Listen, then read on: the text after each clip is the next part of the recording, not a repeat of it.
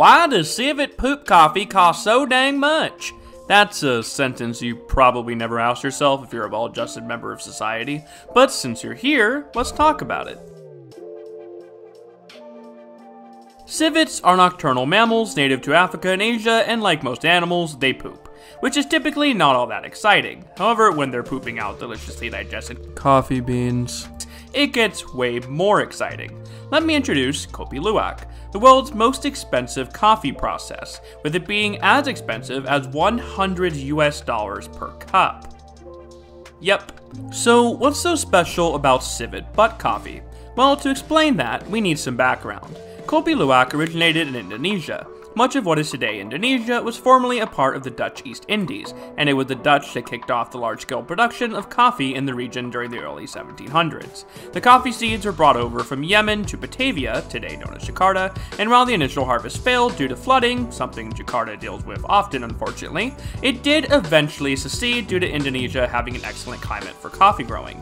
Now, the Asian palm civet lived, and still lives, in areas where coffee is grown. Naturally, they'd eat the coffee cherries and then poop them out because they can't be fully digested. Farmers found the poop and decided to brew it up anyways, discovering that it actually tasted way better after filtering through a civet's digestive tract.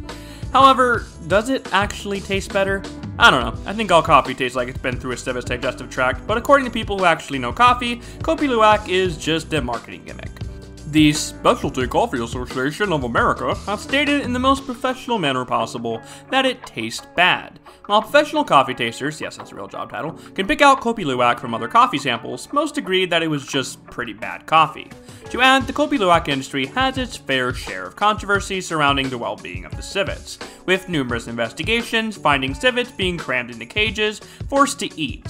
Footage of these farms were so appalling that even major coffee executives that initially supported bringing it into Western markets changed their opinion and publicly denounced it. Despite the controversy and the declaration that it tastes crappy, it is still sold all over the world. In fact, you can go on Amazon right now and buy a bag of ethically sourced Kopi Luwak for $30. In fairness, who knows if it's actually Kopi Luwak because there's imitations of it pretty much everywhere ranging in prices.